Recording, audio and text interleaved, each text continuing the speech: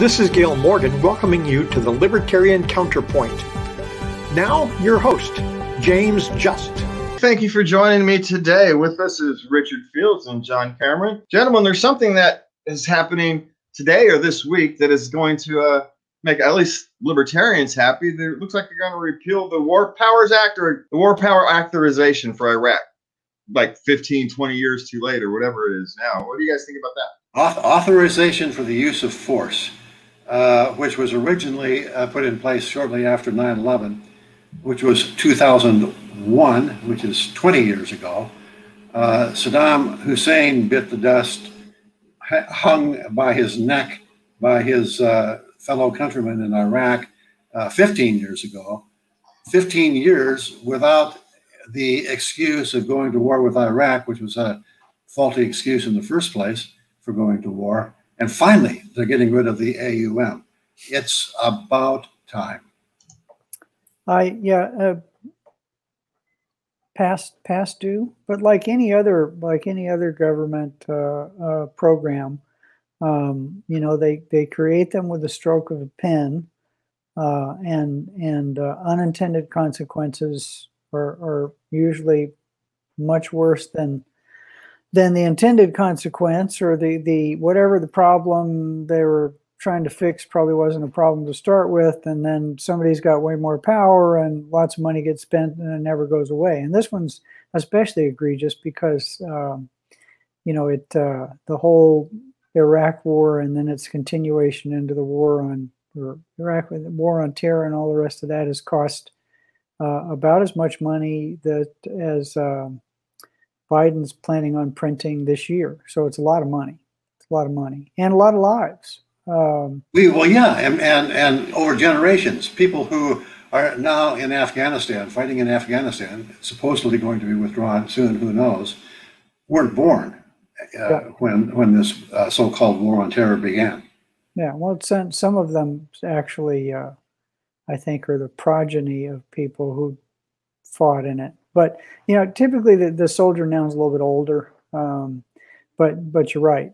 And not only, in and of itself, the U.S. sticking its nose in places and trying to, fix things and pick winners and losers in fights and fight terror and everything is a bad thing. But some of the unintended consequences is people actually, interpreters, people who worked in, commissaries, people who supported troops, the civilian populace in these countries, in Afghanistan and especially Afghanistan, a lot of them are just going to get wiped out because we're not going to let them come, to the States where they're relatively safe, relatively. But, that's a religious war. And they were fighting on the side of the devil. So, a lot of them are going to be summarily executed after we leave. So, not only have we caused a lot of loss of life while we're there, but we're going to cause more when we leave. Yeah. And you talk about unintended consequences, but we need to remember that the unstated but intended consequence of most of these wars is to keep the war machine alive, to keep the defense contractors in high clover, to make sure that the military industrial complex is alive and thriving. And my gosh, it has been for the last 2 decades.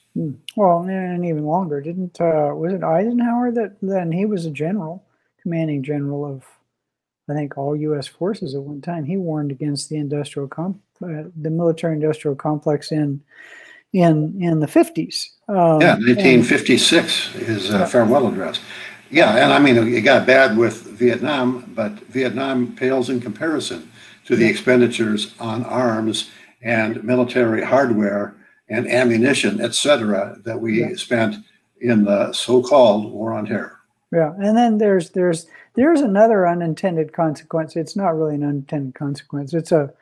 Nobody will admit that it's the case, but my theory is that one of the goals of the U.S. military establishment is to always have blooded troops. Blooded troops are troops in leadership, non-commissioned officers, and troops that have been in combat. And, you know, with the idea that if you ever go to combat again, people who've actually shot at someone and been shot at, typically modern battles happen so quickly and turn so quickly that having blooded troops, my theory, and, you know, I've got a lot of crazy theories, is that they always want to make sure they have blooded troops. So when they go to war, they have a much greater chance of winning. Because this war is, you know, people practice the heck out of war and they do war games and all the rest of that. But the reality of war is so much different than than training for war that the only way you can do it, I mean, it sounds callous and cruel, and it is to have people get shot every once in a while. And nobody talks about that except for maybe me. So maybe I shouldn't talk about it. I don't know. Well, you talk about that with your parachute poles sitting there right over next to you, over your left shoulder. No, yeah. I get turned around, yeah. Yeah. But that's kind of a funny story, because I pulled that on the ground because and I just, you know, was playing with it, and I didn't think it was that easy to come out. I'm surprised more people don't get killed accidentally clutching that thing and pulling it out. But I thought, you know, with as much trouble as I got into for doing that, I should keep that little keepsake. That I did make a jump where I should have pulled my reserve and didn't. But you know, one of the benefits of being as light as I am is that even with about 2/3 of a parachute, I still hit the ground relatively softly. So, yeah. Yeah, well, you're never going to get me to jump out of a perfectly good airplane. So that's that's a whole nother discussion. It's my firm belief that there are no perfectly good airplanes here. Well, if you're a paratrooper, and I know we're going far afield, you feel much safer on the ground. And you want to get out of that airplane because it's a big target filled with a bunch of people who also want to get out of the airplane. Well, and I feel much I feel much safer on the ground, regardless of if it's a 737 or That's the only thing you'll get me on is a plane to Hawaii. It's the only way you get me on a plane is to go to Hawaii. Cool. So we'll do that. Yeah. So let's go. We're gonna move on. There was a report out of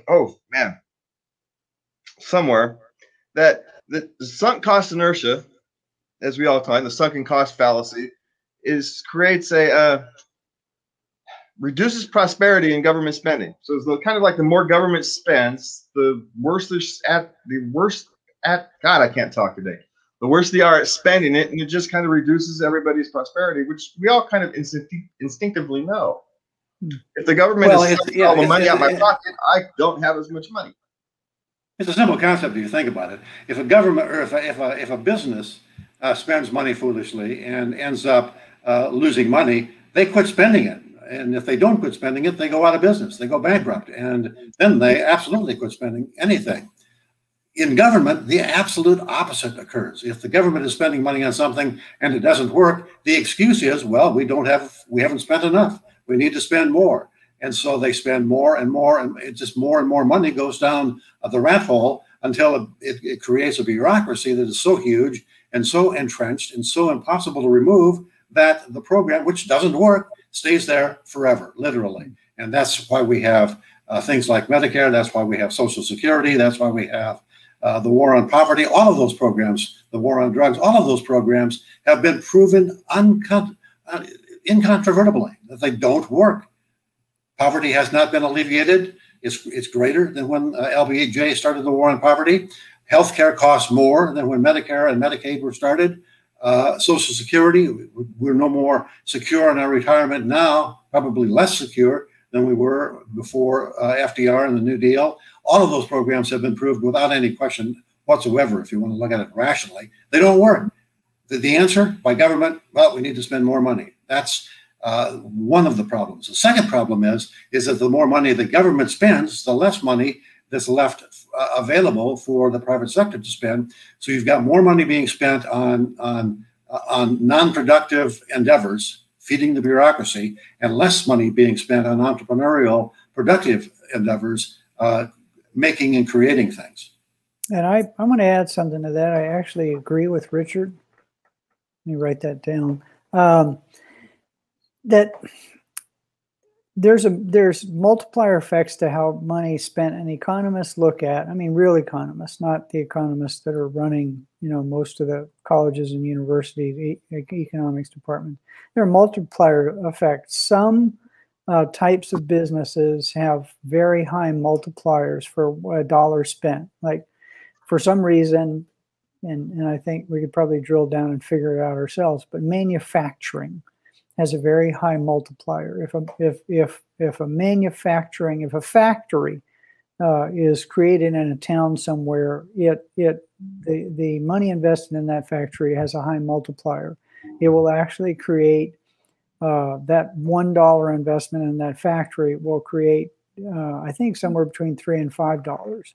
Whereas the multiplier effect of government spending, if you listen to government economists, they'll say it's like 2 to 1. But what they forget is something that Richard talked about, is that you're not letting the market make a decision about where the capital is supposed to be sent, because the market makes intelligent choices. You're making you're letting some idiot who the only job they could get was in government make a decision about how to spend money that somebody actually worked to create. So it's an inefficient allocation of resources. And then once, as Richard pointed out, once the person, the government-run program proves to be inefficient and corrupt and not accomplish its mission, instead of just shutting it down, which you would do a bad business, you just throw more good money after bad and take more money out of the economy that a capitalist would spend wisely. So it's a ever-increasing spiral of stupid. And I think we might have beat this one to death. Well, yeah, but I mean, you said a 2 to 1 return on investment for public spending. It's actually less than 1. You spend, yeah. you get less back than you spend on government spending programs taken as a whole. So it's a losing game at this point. Well, it ends up creating. Sorry, John, go ahead. No, government economists say that it's 2 to 1 or 1.5 to 1. But anybody that doesn't work in government looks at it, says, as Richard so kindly pointed out, that it's a negative multiplier. You spend $1 and you get 70 cents. And it's probably less than that when you look at nobody talks about the opportunity of costs of what that money could be doing somewhere else. And it could be intelligently spent by people who know how to spend and invest. And that doesn't happen. So that multiplier that they quote is even lower than that 1 to 1. Yeah. Well, and it creates these various industrial complexes, the military industrial complex. In places like Seattle, they have a homeless industrial complex where they spend hundreds of millions of dollars, and almost none of it gets to actually the homeless person. It all gets in Sacramento too. And well, yeah, we're getting there. We're getting there. And don't forget healthcare and higher education, which higher education, industrial turning into money sucks. Or here in California, the high-speed rail.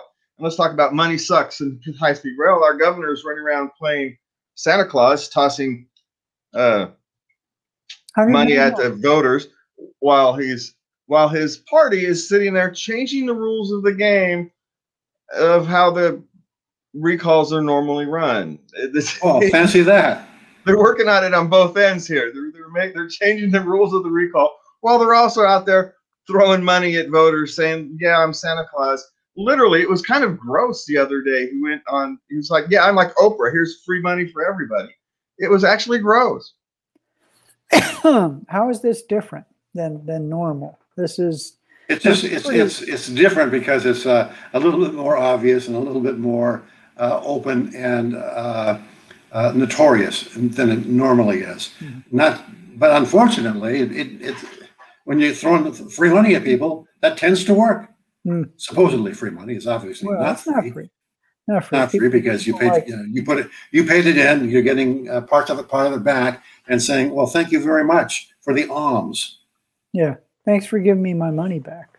And well, I think you're right, Richard. And that's twice I've agreed with you on one show. It's just historic. We should write it down.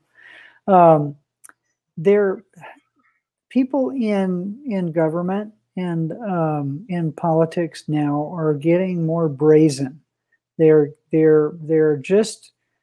gone beyond the point of trying to appear to be moral or rational, and have suddenly the curtain is open. There's no wizard there. What's happening is corrupt lever A is lifted while corrupt lever B is lowered while graft lever C, and they don't care anymore.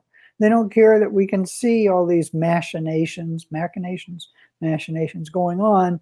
It's just like the public has been so beat down by watching this craziness for years. They just accept it and go, oh yeah. I was talking to somebody before the election about the Kamala, the candidate, and this I thought this was a moral person I was talking to, and the fact that she was withheld evidence in 2 capital crimes, which is essentially condemning somebody to murder by lying. And the person said, oh, DAs do that. And I thought, why are we accepting this stuff? Why do we accept this level of corruption and immorality from politicians? We wouldn't accept it from anybody else. All right, I'm going on a rant. I'm done.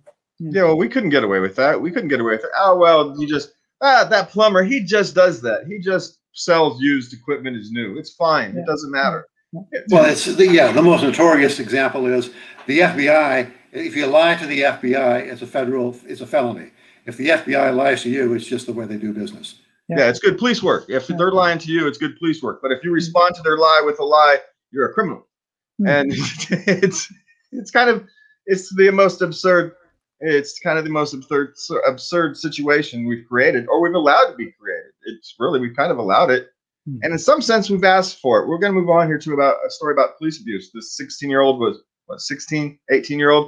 tased for vaping. But of course, my thing is, you asked for the anti-vaping laws. What did you expect was going to happen? You create all these petty laws and you ask police to enforce them. What do you expect is going to happen? Well, not only that, but I would say that probably there is an expectation that violence is going to happen, and that will be an expectation or a way for the conservative element in politics to say, hey, we need more police. Look at all of these scofflaws. And the best example of that is right now, menthol cigarettes are being made illegal. Guess who smokes the most menthol cigarettes? It's not white guys like us, it's the black community. Now, I'm not in favor of smoking cigarettes, menthol or otherwise, but if you make them illegal, guess who is going to be subject to more police brutality for selling or for using, and I use that word deliberately, using, as in narcotic using, menthol cigarettes. It's going to be the black community, which is going to make police abuse of the black community even worse than it already is. It used to be, you know, if you sell a Lucy on the street, you get strangled by the cops. Now, if you inhale a Newport, same thing. It's you know, it's a circle. It's a spiral of despair that we're creating by making more and more and more things illegal, and then asking cops to enforce unenforceable laws. I could have a question about the whole vaping thing. I'm going on my 2-minute vaping rant again. Why is in this country are we trying to prevent people from vaping so that they inhale burning cigarette smoke, which is what causes all the cancers and the emphysema and everything? When in England, bless their little looking at numbers hearts, they celebrate the fact that a whole lot fewer of their populace is smoking real cigarettes and they're vaping.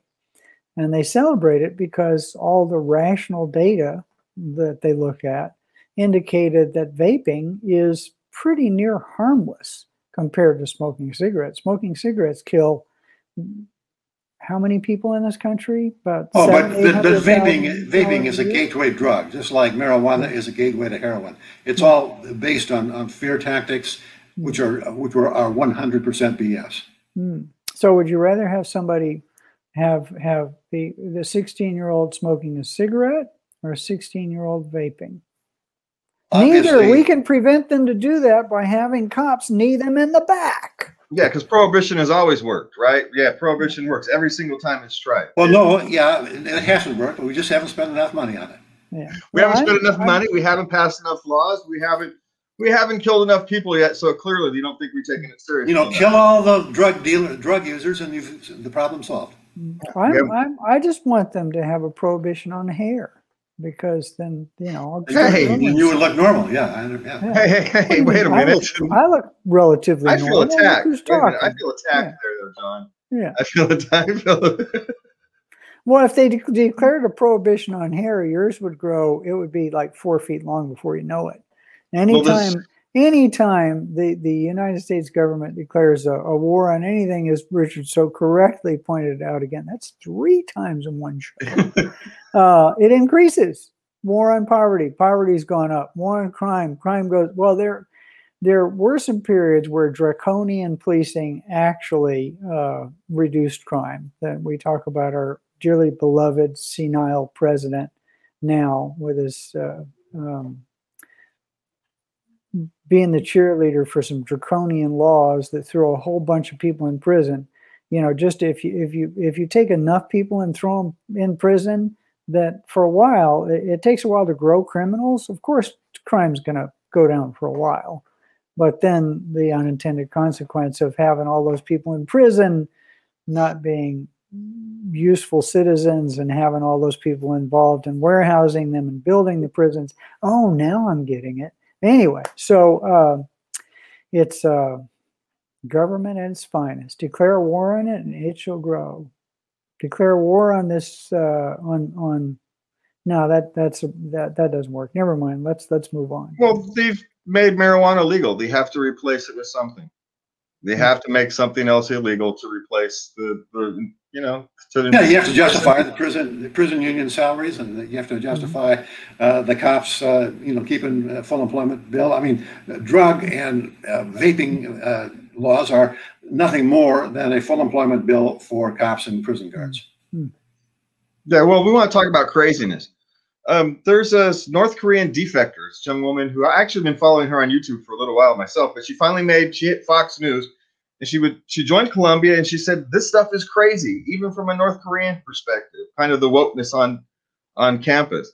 Now, if you're having someone who grew up in North Korea telling you that the stuff that's going on campus at Columbia University, the wokeness is going on at Columbia University, is crazier than the stuff that happens in North Korea, you know, maybe we should. You don't have to necessarily listen to everything she says, but maybe we should actually take a look at it. You know, have an honest look at, hey, maybe we should take an honest look at what's actually going on in these places. Oh, and I think the quote was very interesting. The young lady was talking about how she was reading Jane Austen and how much she was really enjoying it, and they didn't identify the university employee.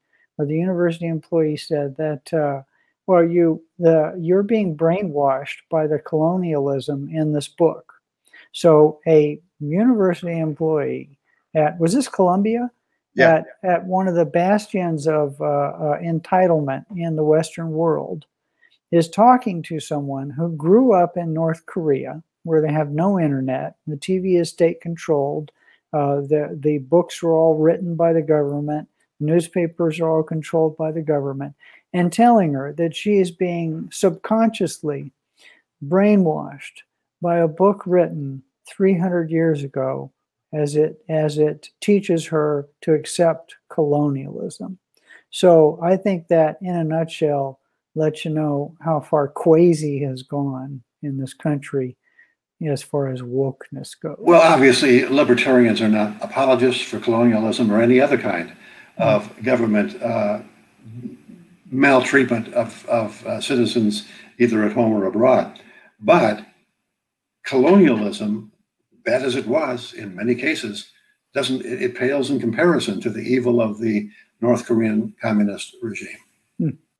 Yes, it does. And I would say that woke, that getting rid of one of the things that our founding fathers, in their infinite wisdom back in the Dark Ages, came up with, the First Amendment, having the thought police, is in its way even worse than the horrors of North Korea and colonialism, because control of the mind leads to the kind of atrocities and thinking that we saw Mao killing off 60 million, and Stalin killing off 6 million just in the Ukraine, and Hitler killing off how many millions in Europe.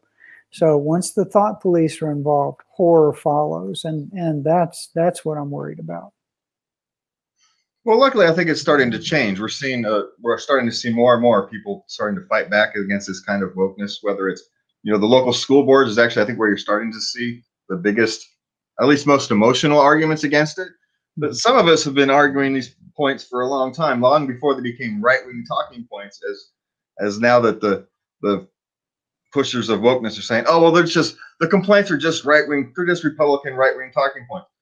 Well, no, you have a serious logical problem when you're telling me that you're not allowed to focus on race, you're not allowed to judge people by race, but in order to do that, we have to judge everybody by race and judge everybody by these arbitrary social constructs. But we're all against arbitrary social constructs. They have no intellectual consistency. But of course, they're not ever confronted on it. No one ever has to confront them on their intellectual consistency because, Wait, hold on. You want people to be intellectually consistent? Well, to a point, yeah. No, that's you've been brainwashed by colonial thought. That's intellectual consistency is a white man's rule, which has held us all under his thumb for too many years. Well, I'm sorry, the Egyptians built the pyramids with some intellectual consistency. You know, you can't build those things and have them stand up with having some intellectual consistency. So I'm not thinking that this nature of, all this stuff started with colonialism. No, it didn't. You know, they invented the zero a number of times. Math has been the same for 50,000 years. These things don't change just because white people did it during the colonial times. You can discuss the moral failures of colonialism without being stuck living in that world.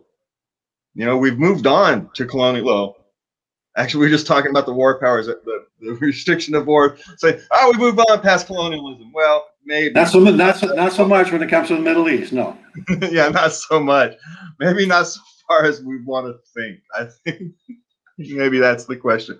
All right, guys, we got a minute. You guys got any closing thoughts?